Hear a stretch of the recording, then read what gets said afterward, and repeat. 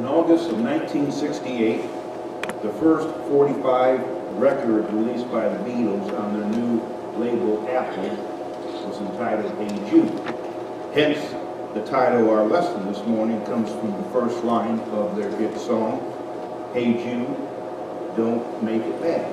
Which brings me this morning to our one-chapter epistle of Jude. So if you would, open your Bibles to the book of Jude. Now the author is by the letter itself designated as verse 1, Jude, a bond servant of Jesus Christ and brother of James. Now the James to whom reference is made here was the James highly mentioned in connection with the church in Jerusalem. There is only one James so well known in the first century church as to be identifiable without any qualification.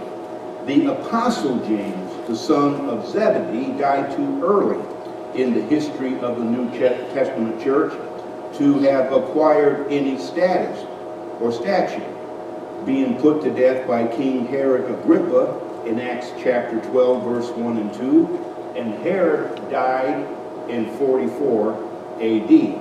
So our James this morning was the one of the sons of Joseph and Mary, a half-brother of Jesus in the flesh.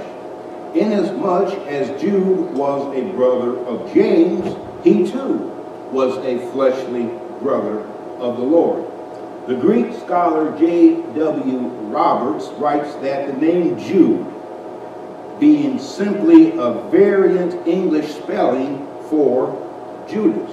So Jude is the brother of Jesus that is called Judas in Matthew chapter 13 verse 55, as well as in Mark chapter 6 verse 3. He was not an apostle, and in humility he refrains from any mention of his relation to the Lord in the flesh. From the fact that he is mentioned last in Matthew's list of Mary's and Joseph's sons, and second to the last in the list of Mark, we're led to infer that he was either the youngest or the second youngest of the male children. Along with the rest of his brothers, he was an unbeliever in the deity of Jesus during the Lord's personal ministry. However, they, being with Mary in the upper room in Jerusalem after the ascension, indicates that the half-brothers were now convinced of the Lord's claims by his resurrection. When we begin to examine the writing of Jude, very discouraging news had come to Jude as to the state in which some Christians had been drifting from the faith. He starts out to write about salvation. Look at the first part of verse 3.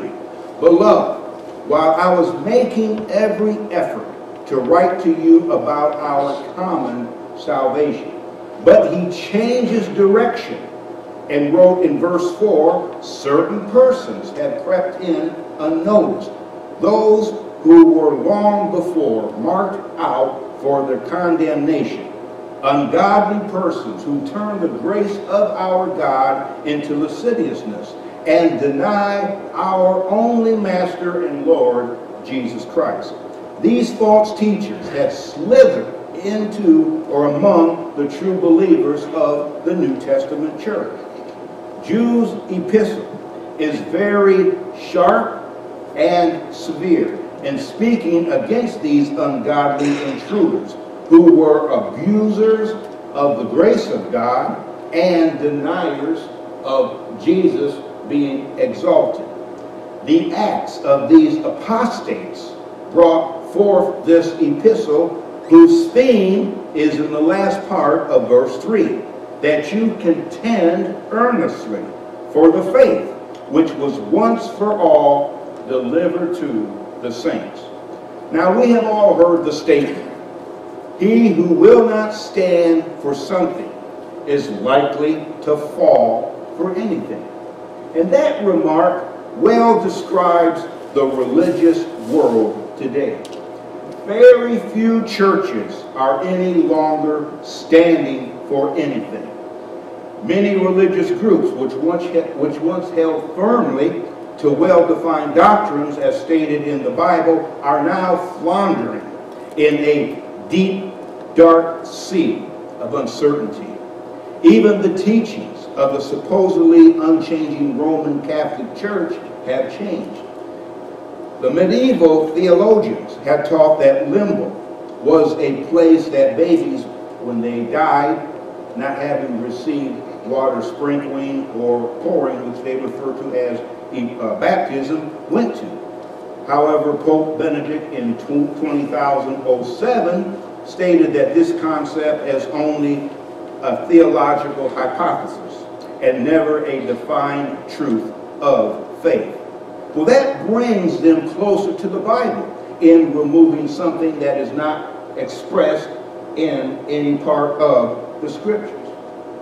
However, within the Lord's church in some locations, it is going in the opposite direction, in that we have abandoned or simply neglected the never-changing doctrine that characterized the New Testament church by adding to.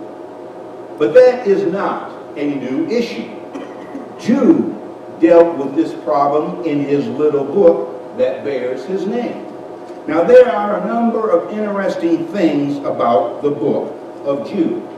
It is a one-chapter book in the New Testament, and there are 4. The other 3 are Philemon, 2 John, and 3 John. It is one of the 2 New Testament epistles written by one of the brothers of Jesus, the other being James.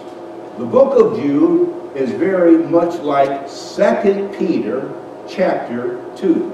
Not only is it similar in the theme or problem it deals with, but the same ideas are present in these 2 chapters. Well, why the similarity? I like the explanation of J.W. Roberts, who notes that Peter gives the denunciation of the false teachers from within as prophecy. And this is what he writes, that the false teachers would come, while Jude treats the situation as having already developed. 2 Peter is thought to be written after the first wave of persecution that had died down under Nero that began about 64 AD, shortly before Nero died in 68 AD. For Jude was penned sometime or some years later, possibly a decade or 2. We also see that Peter deals with attacks from without persecution, while Jude deals with the attacks from within the false teaching. Perhaps Jude read a copy of Peter's second letter, realizing that Peter's warnings, as well as others, had come true when he writes in verse 17, "But you, beloved, ought to remember the words that were spoken beforehand by the apostles of our Lord Jesus Christ." So Jude decides to send the same warning to his own circle of influence. The important thing to remember is that both Peter and Jude were guided by the Holy Spirit, who felt that the warning was important enough to be repeated in the church, perhaps even to a new generation of Christians. Another interesting and challenging characteristic of Jude is the fact that he quoted from a non-canonical book, the apocryphal book of Enoch, in verse 14.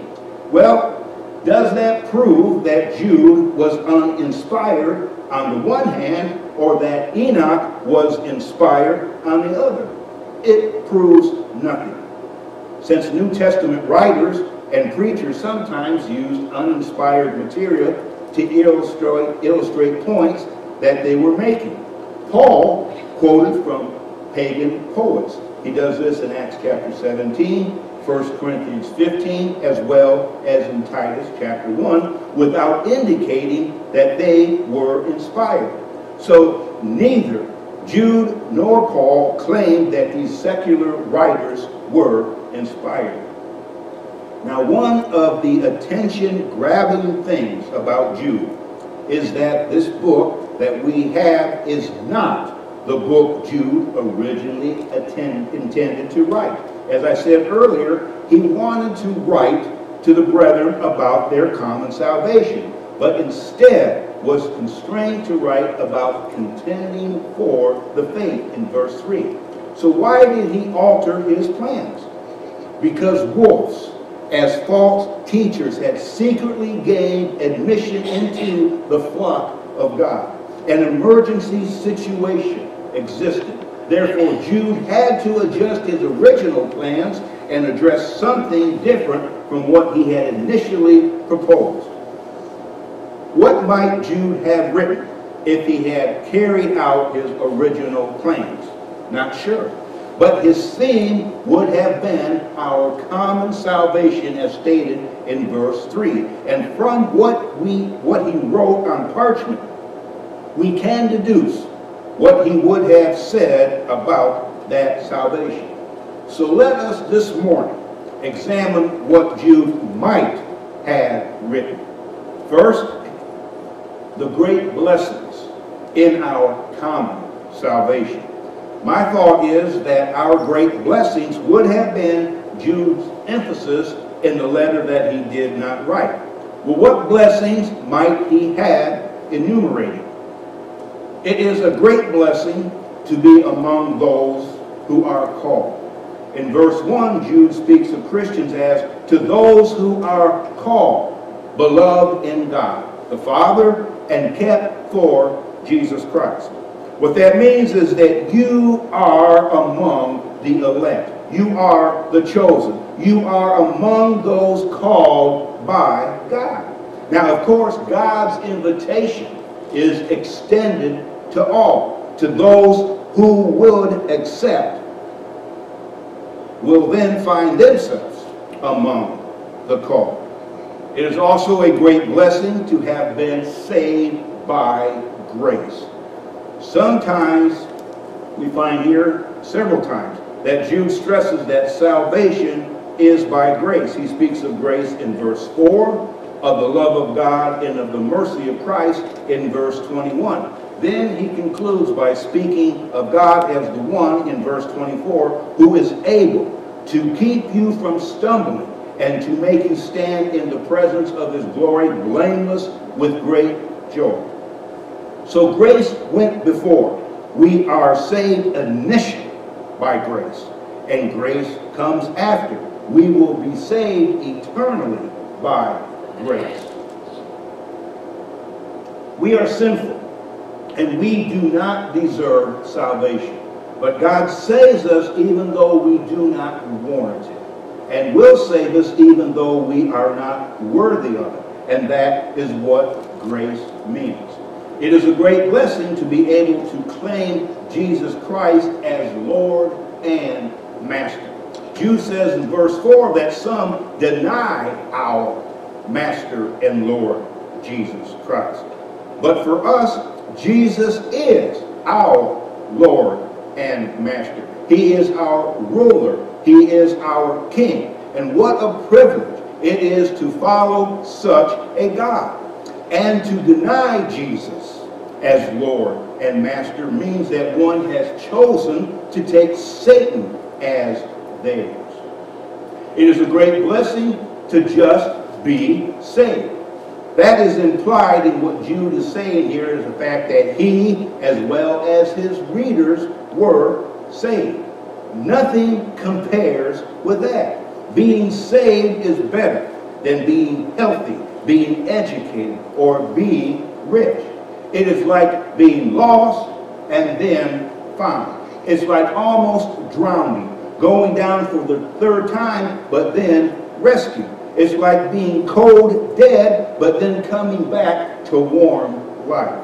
But it is more than any of these things. Really, there is no earthly experience which is comparable to being saved spiritually, because no earthly tragedy measures up to being lost because of one's sins, being cut off from God, being sentenced to hell. And being saved means to be redeemed from that condemnation. It is a great blessing to know that someday we will be in God's very presence forever and ever. Jude says that we can, in verse 21, be waiting anxiously for the mercy of our Lord Jesus Christ to eternal life, and to anticipate being brought, in verse 24, in the very presence of his glory, blameless with great joy. An old preacher who had once been asked what he was being paid says, well, the pay isn't all that good, but the retirement benefits are great. And so it is with all of God's children. Whatever life may bring, the retirement benefits are great. A home in heaven with God always, without end. So first, we notice the great blessings. Second, then, we have a common faith is defined by the faith. The common salvation is. Now, notice that Jude is concerned about the faith. Again, he said in verse 3, contend earnestly for the faith which was once for all delivered to the saints.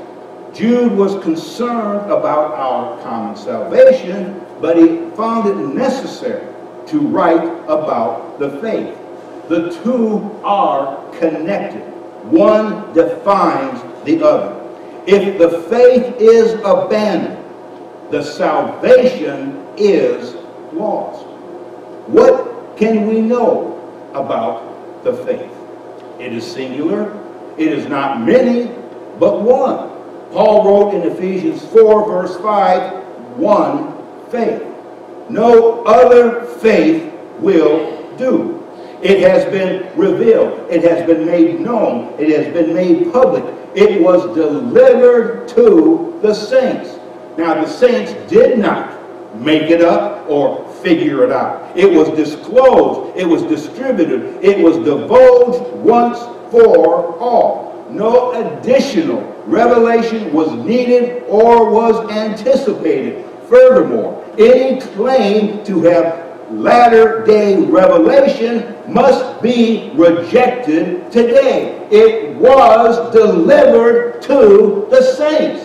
The saints, the New Testament church, has custody of the faith. It is the church's duty or mission to proclaim it and to protect it. It must be defended. Saints are told to contend earnestly for the faith. Not just the elders, deacons, preachers, or a few Bible class teachers, but all the saints, the whole New Testament church. Listen up. If you refuse to defend earnestly, then you ain't a saint. It must be preserved because the faith can be perverted by false teaching. It has a definite shape and structure. It can be known. It consists of specific statements, propositions, facts that can be defended. Otherwise, how could one know when it was being perverted or changed by false teachers? And so when it needed defending. But you can actually know all the truth of the Bible. The true one faith. Now this brings us to number 3. Our common salvation can be lost if we are led astray by false teachers. This, of course, was Jude's primary emphasis in the book that he wrote. Now we may assume that it would have been at least mentioned in the book that he did not write. Jude's letter was about the same kind of people that Peter spoke against in his second chapter, or his second book in chapter 2. Now what did Jude say about such people in the church? In verse 4, for certain persons have crept in unnoticed, those who were long before marked out for condemnation. Ungodly persons who turn the grace of our God into lasciviousness and deny our Master and Lord Jesus Christ. They denied the Lord and practiced recklessness. Now Jude goes on to say that they were condemned and bound for eternal destruction. Jude uses the example of the unfaithful Israelites, the rebellious angels, and then the ungodly inhabitants of Sodom and Gomorrah to prove that God will punish the wicked, starting at verse 5. But I want to remind you, though you once knew this, that God, having saved the people out of the land of Egypt, afterwards destroyed those who did not believe, and the angels who did not keep their proper domain, but left their own habitation, he has reserved in everlasting chains until under darkness for the judgment of the great day, as Sodom and Gomorrah and the cities around them in similar manner to these, having given themselves over to sexual immorality and gone after strange flesh. Jude is describing their homosexuality, are set forth as an example, suffering the vengeance of eternal fire. Furthermore, because of their heinous crimes, they deserve to be destroyed. Jude gave a vivid description of them in verse 8 through 19. Well, what were these people like? They pollute their own bodies. They reject authority. They slander angelic beings. They speak abusively against what they do not understand. They have gone the way of Cain, the heir of Balaam, and the rebellion of Korah, caring only for self. They're grumblers. They're fault finders. They're following after their own lust. They're speaking arrogantly. They're flattering others for their own advancement. They're mockers. They're causing division, worldly minded, and they do not have the Holy Spirit. Now, how could they have the indwelling Spirit behaving as Jude describes them in verse 8 through 19? No wonder they were blemishes or stains in your love feast, verse 12, and that's like a potluck dinner.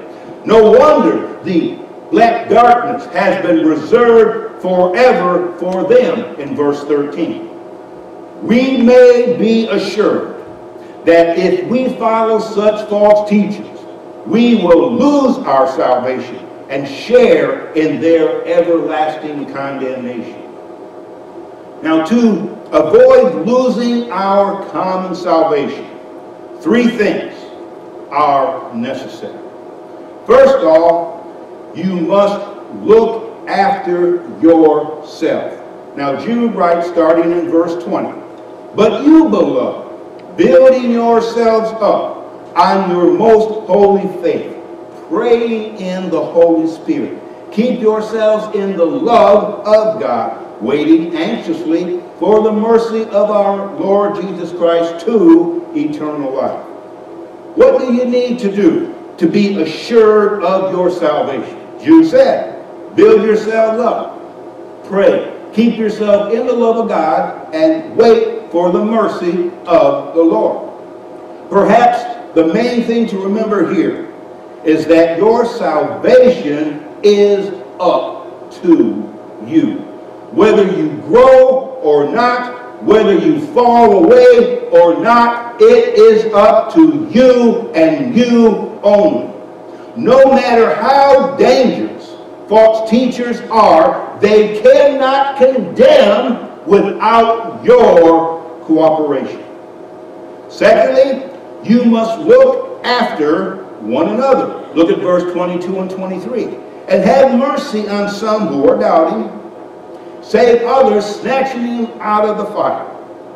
And on some have mercy with fear, hating even the garment polluted by the flesh." That means that they have spoiled or soiled their robes of righteousness and sin, which we can despise, the sin spots that they have embraced since first receiving Jesus as their Master and Lord at water baptism. Now, it may be that Jude is talking about 3 degrees of apostasy in departing from the faith. The first group has not really fallen away, but they are leaning in that direction by listening to false teachers. Therefore, they need convincing again of the truth. The second group has embraced the false doctrines, but probably hasn't been involved a long time. By going to them and seeking to bring them back to the Lord, we snatch them out of the fire or save their souls from the second death, as James says in chapter 5, verse 19 and 20. The third group includes those that have been engrossed with the false doctrines for some time, long enough for the church to have withdrawn fellowship from them. However, those who are repentant in this group, the church should now have mercy on them with fear, being careful not to partake of their former uncleanness. The most important thing to remember is that we are responsible for one another. Each one of us is his brother's keeper. We must look after self, after others, and thirdly, we are to be dependent on God. Now, Jude concludes his letter with verse 24 and 25. Now, to him who is able to keep you from stumbling and to make you stand in the presence of him, his glory, blameless with great joy, to the only God our Savior, through Jesus Christ our Lord, be glory, majesty, dominion, and authority before all time and now and forever. Amen. So Jude said first, you should keep yourself from falling. And second, you should keep one another from falling. And then he finishes by saying, three, that God is able to keep or to guard you from stumbling. After you have done everything that you can, and others have done everything that they can to keep you from falling, you must still depend on God to enable you to remain faithful. Brethren, we have divine aid on our side. Without God, we are not strong enough to endure. But with his unlimited help, we can stand in the presence of his glory, blameless with great joy, verse 24, and we can be with God eternally. Our ultimate salvation, it depends on our remaining true to the faith which was once for all delivered to the saints, verse 3. You know, when religious groups have been around for a while, there is generally the tendency to downplay doctrine. They will say something like, doctrinal sermons are just too old-fashioned. An emphasis on love and personal feelings, as well as solving problems with a prosperity gospel, now take the place of a prior importance on the faith. Brethren, we can never, ever allow that to happen in the New Testament church. As important as it is to apply God's teaching to everyday life, we must always be determined to preach and to teach, to practice and to defend, and uphold the faith, that and that alone. If we abandon the faith, all other things are meaningless in the long run. And if we do hold to the one faith, we can expect to experience what Jude calls our common salvation. Hey Jude, don't make it bad. And Jude did not. He talked about our wonderful common salvation. Now, the Greek word translated common here does not mean everyday. Rather, it means shared, belonging to several. Now, this suggests that we are all saved in the same manner, and after we are saved, we all enjoy the same blessings. There are no second-rate citizens in the kingdom of God. Jews and Gentiles, slaves and masters, males and females, all are saved in the same way, and all are blessed in the same way when they are saved. Furthermore, the idea of the common salvation also suggests that we are not one bit behind those who were saved in the first century, but equal to them. We are saved in just the same manner they were, and we enjoy the same kind of blessing that they enjoy. The Apostle Paul wrote, I have fought the good fight. I have finished the course. I have kept the faith.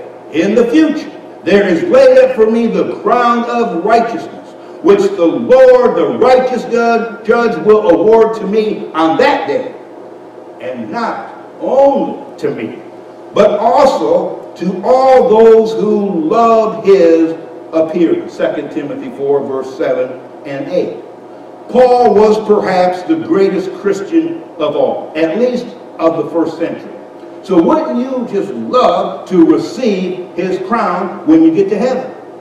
You can be given a crown. And that's what the apostle said. The crown of righteousness, which he's going to receive from the Lord, one like that will be given to all who love his appearing. That means it's for you as well as me. We will receive the heavenly reward Paul, the other apostles, and all those from the first century Christians on have received. There is one way, that way in which our salvation is the common salvation. However, if we want to enjoy the salvation that they enjoy, to have the same reward that they receive, then we must obey in the same manner that they obeyed in order to be saved. Have you believed in Jesus? Have you repented of your sins and been water immersed, baptized into Christ for the forgiveness of those sins? Having believed, the Apostle Peter said, repent and let each of you be baptized in the name of Jesus Christ for the forgiveness of your sins. Acts 2:38. Are we living faithful lives in accordance with the faith which was once for all delivered unto the saints? If you're not a child of God, that means you have not as of yet believed. And maybe you do believe, but you've not repented, and you certainly have not been immersed in water for the washing away, the removal of those sins. If you're at that point, then you need to do that this morning, right now. Having done that, then you can, with the rest of us, contend earnestly for this one faith that Jude talks about and the rest of the apostles talk about, because there is but one faith. And you can become part of that with us and help us to contend, to defend it with all that we have in this community. So, the invitation is extended. You need to come forward and do what's right as together we stand.